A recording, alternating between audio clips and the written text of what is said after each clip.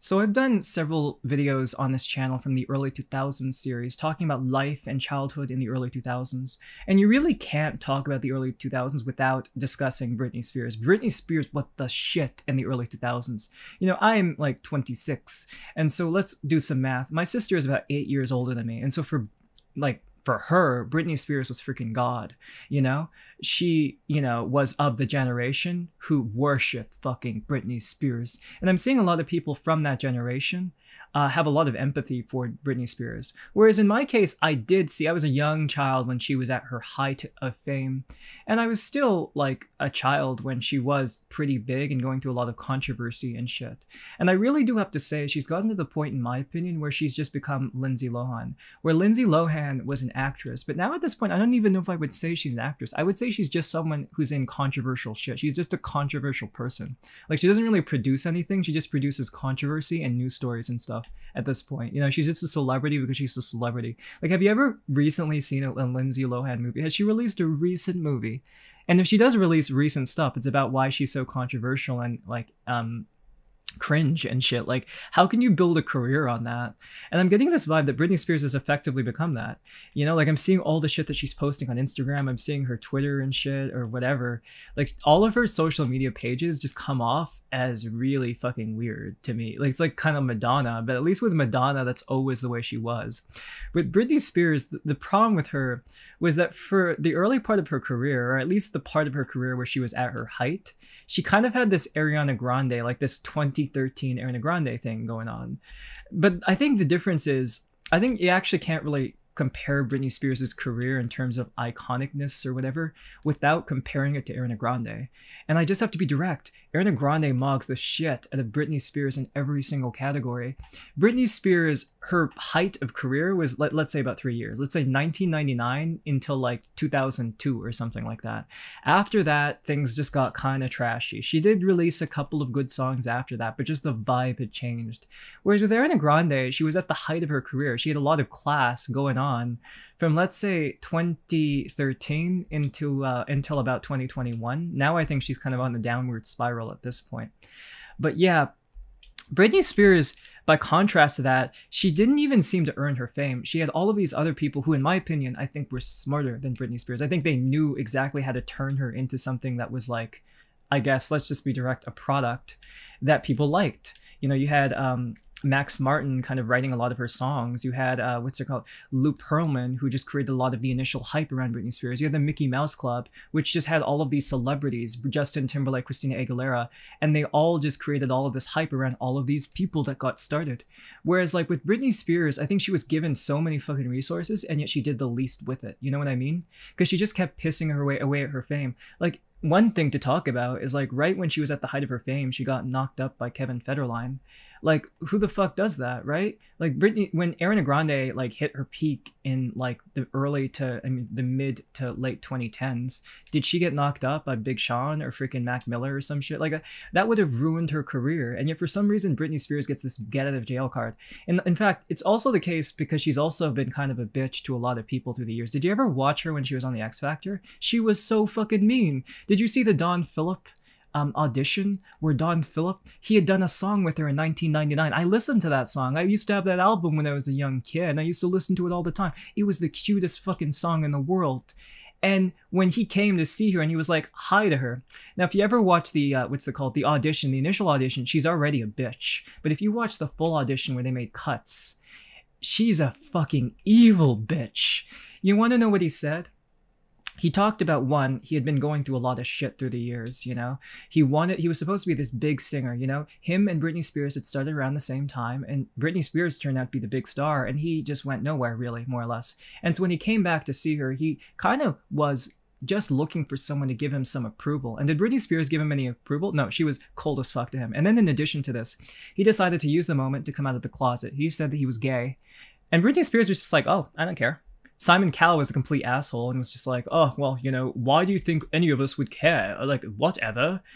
They cut that out so Simon Cowell wouldn't look like a dick, and so Britney Spears wouldn't look like a bitch. But imagine, Britney Spears sang one of her earliest songs with him. He helped her become such a big fucking star, and she just treats him like a piece of shit, even after all of the shit that he's been through. You see this with auditions as well in the X Factor. People like, this is like their first performance, they fuck up or some shit. And Britney Spears, she's asking for so much empathy with this Free Britney movement, and yet with other people, she has no empathy. Did you see the Alexa Nicholas situation? You know, Nicole from Zoe 101. I used to have a huge crush on her. Hell, I used to talk to this chick on Instagram. She eventually blocked me because she made this one Instagram story that she was like, a lot of dudes are just assholes, and it was just like, chill. And then she blocked me. We used to actually have the screenshots of the DMs. We used to talk a lot because she was doing this play project. But anyway, she's kind of crazy in my opinion, Alexa Nicholas. But anyways, this girl, she was in Zoe 101, and she was just like this little girl in the show. She was like, I think 14 or some shit when she was doing the show. I remember I used to watch it when I was 10, and I had a huge fucking crush on her. And so anyways, this Nicole chick, Jamie Lynn Spears was a fucking bitch to her for the entire run of the show. And I remember there's this one point where all the girls just like mocked her or some shit. And then Jamie Lynn Spears just used her star power to get rid of her. She used the fact that she was Britney Spears' sister to just completely fuck with her completely. In fact, the reason why she left the show was because Britney Spears herself treated her like shit. She walked onto the set as Britney Spears in like 2005, so she was a big star back then, and treats this little fucking girl, this, you know, Alexa Nicholas chick, like she's a piece of shit. Like, again, like, why is there so much empathy for this Britney Spears chick when she's done all, like, she's just a really trashy, like, spoiled brat who's just completely pissed away the best years of her career, has been a complete bitch to everyone who like worships her. Do we see like some of these videos that released of people who met her in the meet and greets, and how like, you know, like they'll slightly touch her elbow or some shit and she gets like all like freaking spazzed and shit and calls security and shit?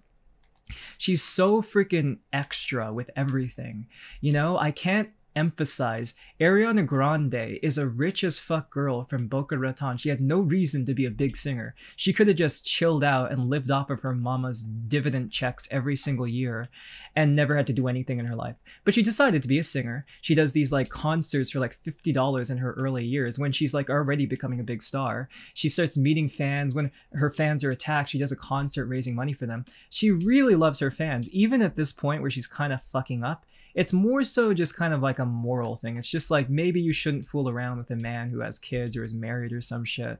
But again, like, I kind of get the vibe that if I was to meet Ariana Grande in the street, she'd be really sweet. Whereas with Britney Spears, I kind of get the vibe that she'd probably just call security or some shit. You know what I mean? Like, she seems like she's so not there and so above everyone else, and she's just been propped up by so many fucking people that she thinks she's above everyone else. And we see this in the way she's acting on Instagram. She's doing all this crazy shit, and people are just constantly like, oh, why are you bothering her? Because she's acting like a fucking crazy person, bro. Because like her entire career, the best points of her career were like 3 freaking years, 1999 to 2002. The rest of it was a piece of shit. Yeah, she released a couple of interesting songs, Circus, generic. Every Time, just another love ballad that, you know, was released dime a dozen in 2004. Like, honestly, all this shit is pretty freaking meh. It's the only reason why Britney Spears was a big star was because she was pretty vibed in 2001, in 2000, and in 1999. And then after that, you want to know the thing that nobody talks about? She released some really shit music after that, from what I remember. And if you don't believe me, just listen to it now from a modern perspective. Have you listened to I'm a Slave for You? What the fuck is that? Have you seen that like an award show? There is no fucking continuity with that song. The only reason that song was a big deal was because Britney Spears released it.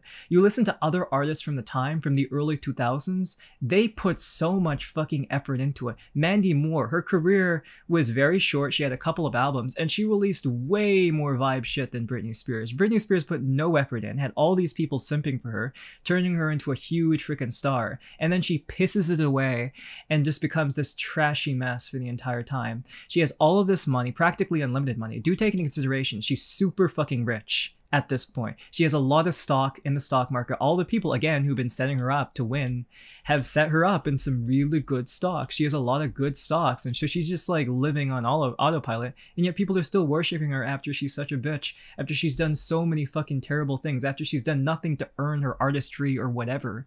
She never had a voice. She never really looked all that good to begin with. In hindsight, I never understood why I had a crush on her, because I guess the beauty standards in the 2000s were ass.